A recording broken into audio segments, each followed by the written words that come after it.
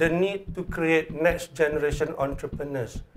This is in order to maintain the entrepreneurial spirit or the entrepreneurial leadership in the family business. When they need to create next generation entrepreneurs, they also need to consider how to create new businesses for the next generation.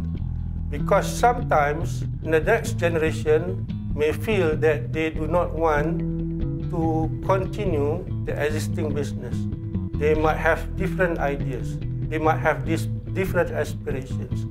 So there is a possibility, which is also good for the family and the family business, to create new businesses for the next generation.